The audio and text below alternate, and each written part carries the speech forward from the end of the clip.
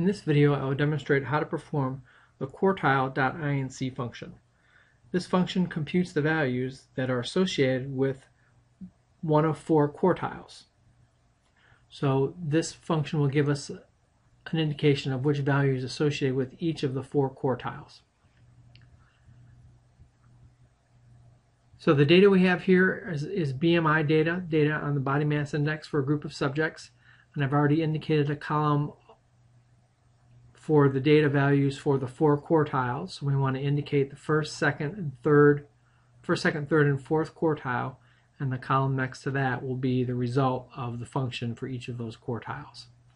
So my first step is to go ahead and place the cursor into the cell in which I want the function to be placed.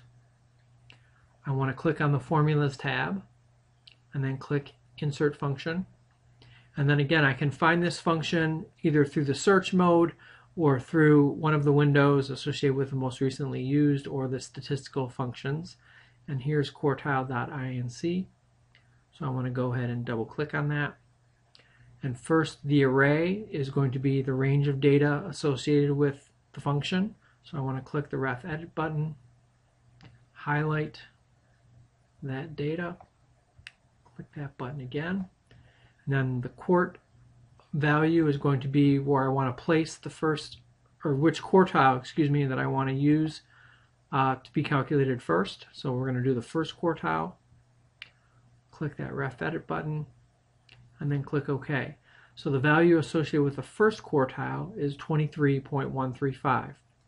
Then in order to calculate the remaining quartiles, I will just copy and then paste the formula into the cells below. So again, I want to make sure I'm pasting the formula. And then now we can see that the value associated with the second quartile is 26.09, the third quartile is 28.9075, and the fourth quartile is 34.17. So hopefully you've learned something from this video, and good luck using this technique on your own.